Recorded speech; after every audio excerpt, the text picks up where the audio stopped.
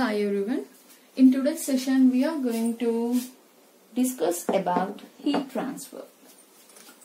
This heat is a form of energy.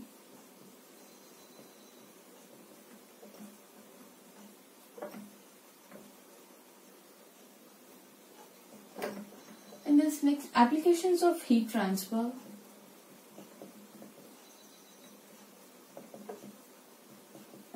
first one is evaporation.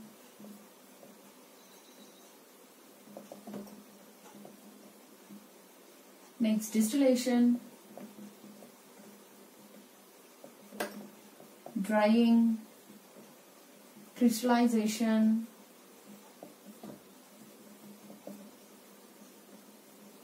sterilization.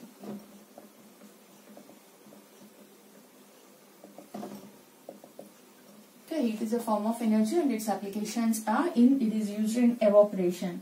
Means heat supplied to convert liquid to vapor. Form example, vegetable extract. Next, distillation means heat supplied to a liquid mixture. Heat supplied to a liquid mixture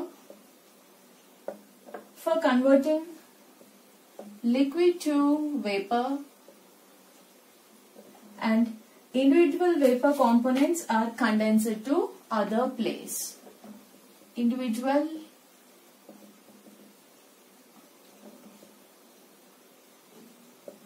vapor components are condensed to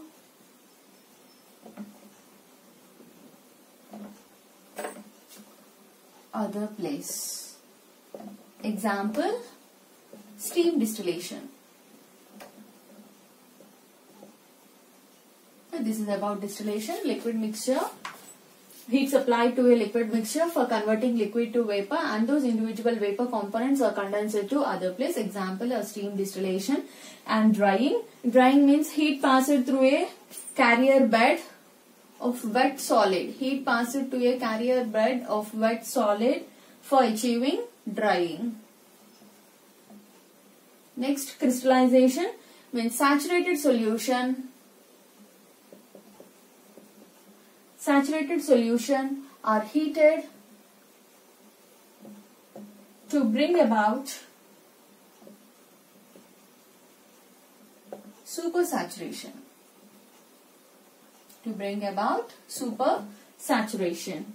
Which promotes crystallization.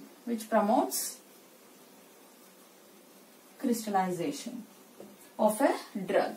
Next, sterilization. Sterilization of pharmaceuticals by using autoclave. Autoclaves are used with steam as a heating medium. Here, the heat in this we are using steam as a heating medium for sterilization process. Okay, these are the applications of heat transfer.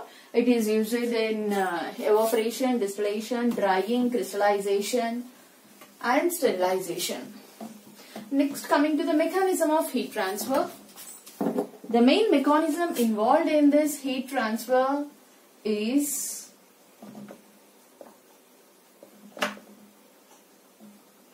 mechanism of heat transfer. The main mechanism is conduction, convection and radiation. There are three mechanisms of heat transfer. Those are conduction, convection and radiation. In this, heat flow from a region of high temperature to low temperature. Heat flow from a region of high temperatures to a region of low temperatures. This let us discuss about conduction. In this, the heat flow in a body is achieved by heat flow in a body is achieved by transfer of momentum of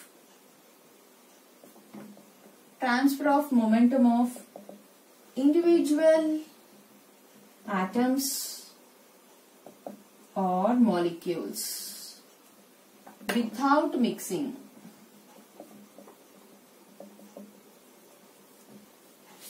Transfer of momentum of individual atoms or molecules without mixing. Example of conduction is flow of heat transfer through a metal shell. Flow of heat transfer through a metal shell of a boiler takes place by conduction. The flow of heat through a metal shell of a boiler takes place by conduction. No mixing is involved. No mixing is involved. This is about the conduction. And next, convection. Convection means heat flow is achieved by actual mixing. Heat flow is achieved by actual mixing of warmer portions to colder portions of the same material. Example, heating of water by a hot surface. Heating of water by a hot surface, like winds and sea breezes. Okay, in this conduction there is no mixing is involved. Convection, heat flow is achieved by actual mixing of warmer portions to colder portions of the same material. Next, coming to the radiation.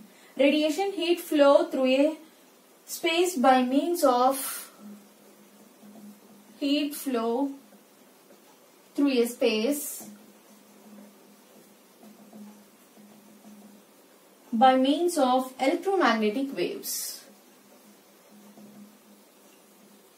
By means of electromagnetic waves. By means of electromagnetic waves. Example, black surface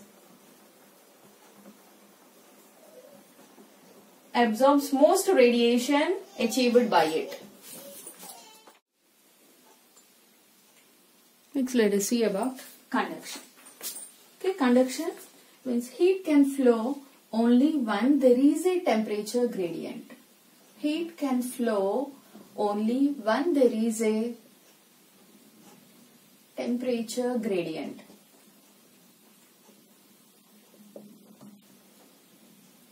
Heat flows from hot surface to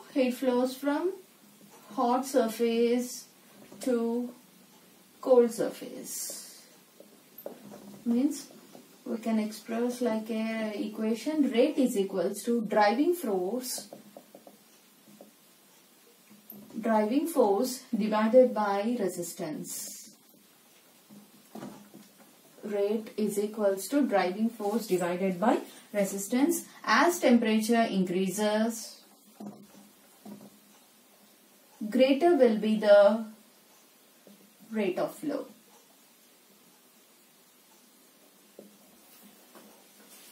In this, the flow of heat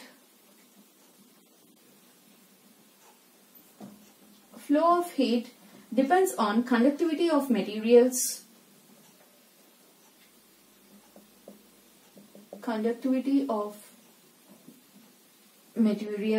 through which it is flowing. Example, conduction of heat is faster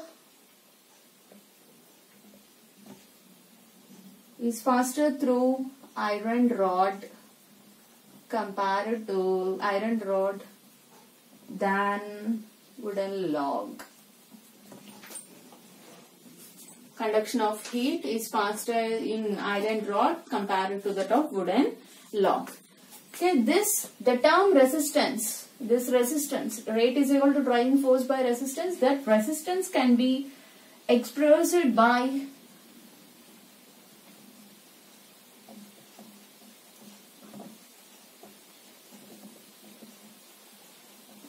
expressed by Fourier's law. In this, resistance is equals to thickness of the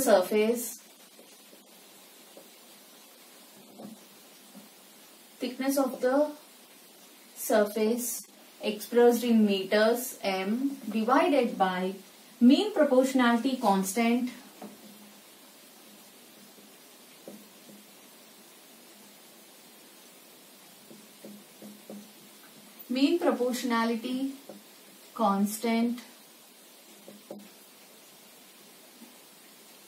watt per meter units into area of surface.